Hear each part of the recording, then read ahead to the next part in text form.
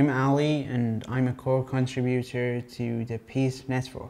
The way Pyth works is that there are multiple dozens of publishers that publish very high quality price with low latency to the PythNetwork. And then later these prices gets aggregated and is available to be used on other chains. I have an example to send $5,000 worth of Ethereum to a friend.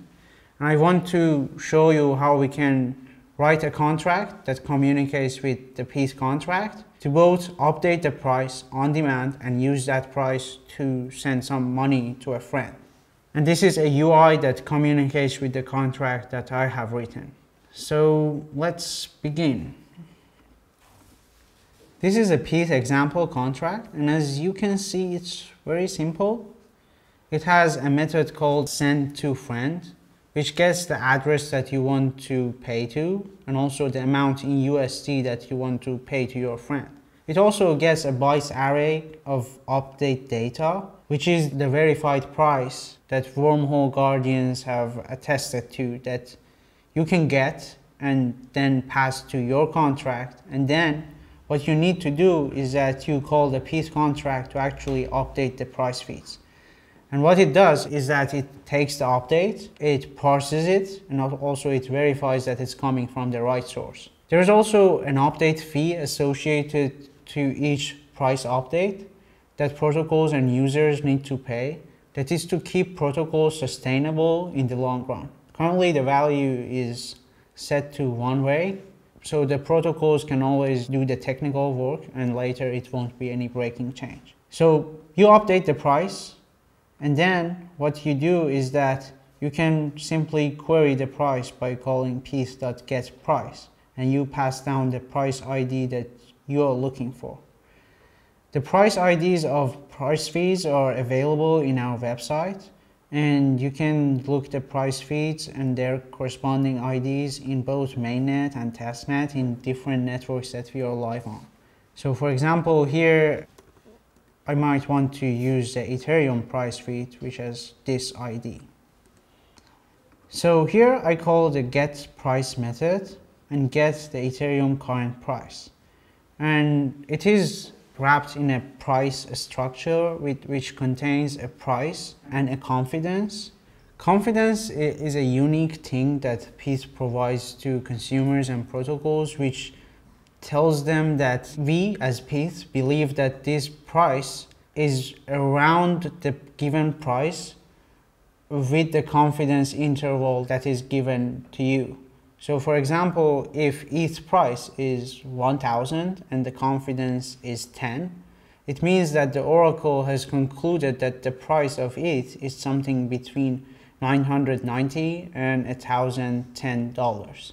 This is very useful because the price value is never 100% accurate, because you cannot tell simply how much something is valued, and it's different per different exchanges. This is why we have confidence here, and we encourage protocols and users to use this, although we are not using it in this example.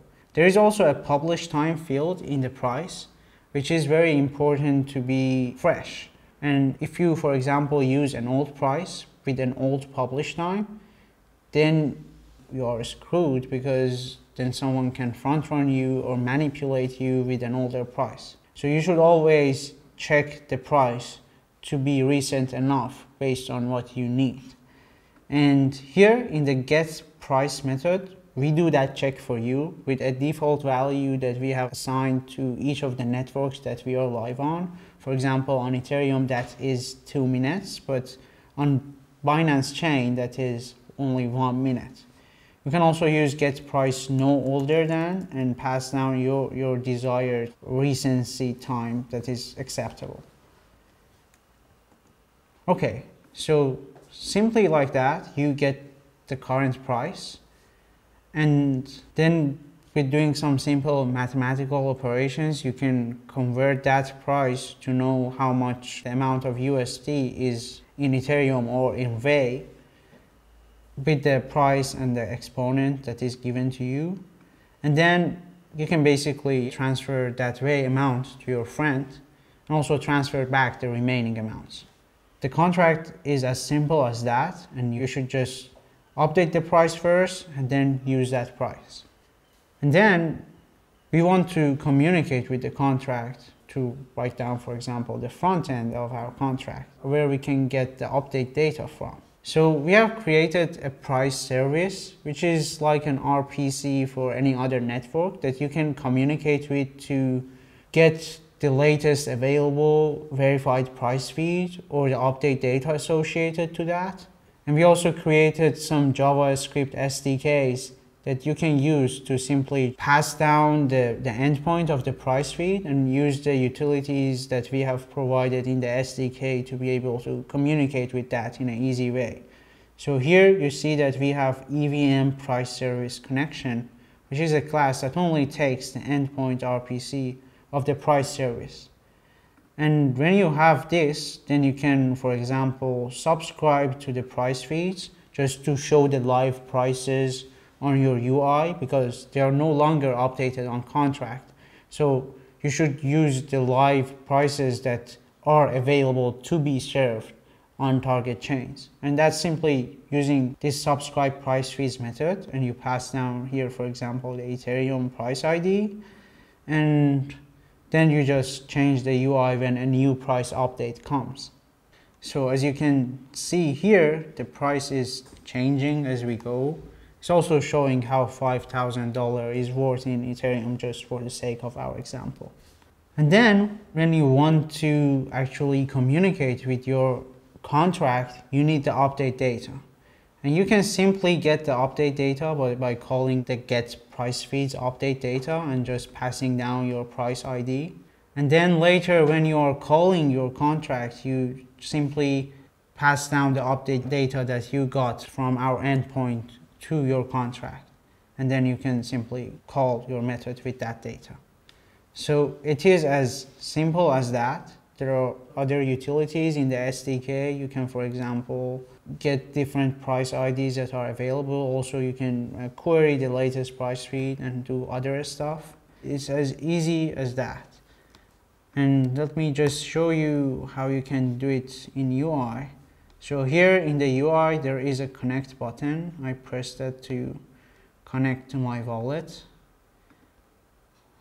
You see that it's showing my address. Also, I have hard-coded my friend address.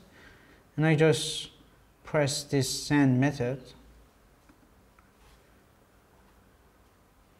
And then as this is a fork, I just say that, yeah, I'm okay to proceed, and yeah, confirm the transaction.